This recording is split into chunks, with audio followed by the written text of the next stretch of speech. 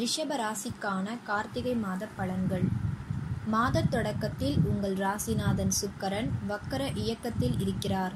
November 30ஆம் தேதி வக்கர நிவர்த்தியாகிறார்.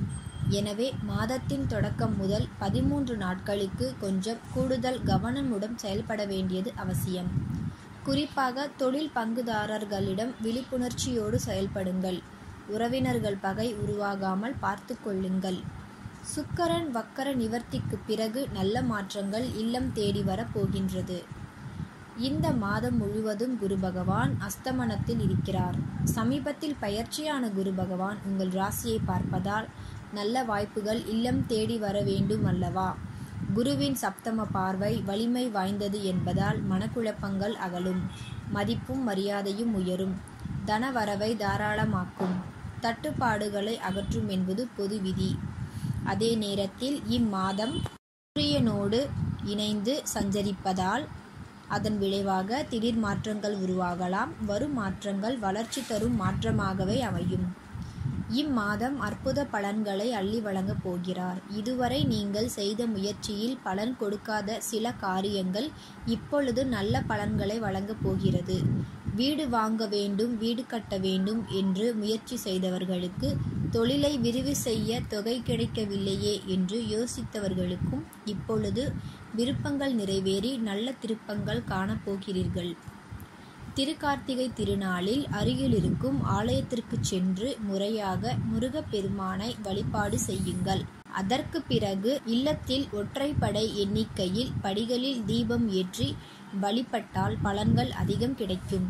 புதன் மாத தொடக்கத்தில் வக்ர இயக்கத்தில் இருப்பதால் காரியங்கள் கடைசி நேரத்தில் கைகூடும். பணம் கொடுக்கல் வாங்கல்களில் கவனம் தேவை. பிள்ளைகளை உங்கள் மேற்பார்வையில் வைத்துக் கொள்ளுங்கள். பூர்வீக சொத்துக்களை பிரித்து கொள்வதில் தாமதம் ஏற்படும்.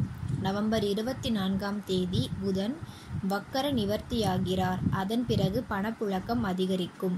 தடைகள் விலகும். தாமதங்கள் அகலும். மேலும் டிசம்பர் 8ஆம் தேதி விருச்சகத்திற்கு புதன் சென்றதும் புத ஆதித்ய யோகம் செயல்பட போகிறது. எனவே பொது வாழ்வில் புகழ் கூடும். பொறுப்புகளும் பதவிகளும் கிடைக்கலாம். சமூகத்தில் உயர்ந்த அந்தஸ்து பெற்றவர்களின் ஆதரவோடு வரும் வாய்ப்புகளை உபயோகப்படுத்திக் கொள்வீர்கள். உங்கள் ராசிநாதன் சுக்கிரன் மாத தொடக்கத்தில் வக்கர இயக்கத்தில் இருக்கிறார். நவம்பர் 30ஆம் தேதி வக்கர நிவர்த்தியாகி பலம் பெறுகிறார். எனவே அதன் பிறகு ஆரோக்கியம் சீராகி ஆனந்தப்படுத்தும்.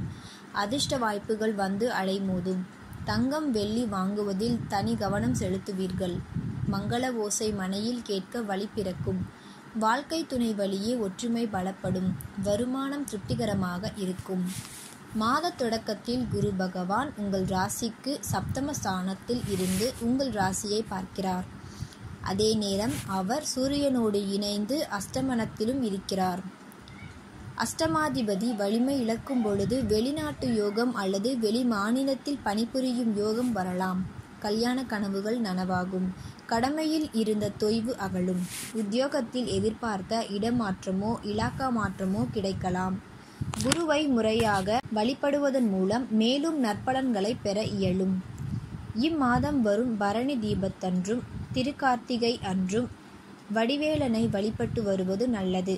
சனிக்கிழமை அனுமன் வழிபாட்டின் மூலமும் அல்லல்களை தீர்க்கும். பெண்களுக்கான பலன்கள். இம்மாதம் உங்கள் ராசியை குரு பார்ப்பதால் சுப செலவுகள் அதிகரிக்கும். குடும்பத்தில் இதுவரை தடைப்பட்டிருந்த காரியங்கள் தானாக ஒவ்வொன்றாக நடைபெறும். எதிர்பாராத விதத்தில் வீடு மாற்றங்கள் ஒரு சிலருக்கு ஏற்படலாம். கணவன் மனைவிக்குள் பாசமும் நேசமும் அதிகரிக்கும். சனியின் ஆதிக்கம் நடைபெறுவதால் ஆரோக்கிய தொல்லை ஏற்பட்டாலும் கூட உடனுக்குடன் குணமாகிவிடும்.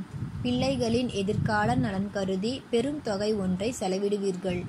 தாய் வழி ஆதரவு திருப்தி தரும். உடன்பிறப்புகள் உங்களுக்கு உறுதுணையாக இருந்து உதவிக்கரம் நீட்டுவர். டிசம்பர் 8ஆம் தேதிக்கு மேல் தெய்வீக பயணங்கள் ஏற்படலாம். பிரதோஷ வழிபாடு பெருமை சேர்க்கும்.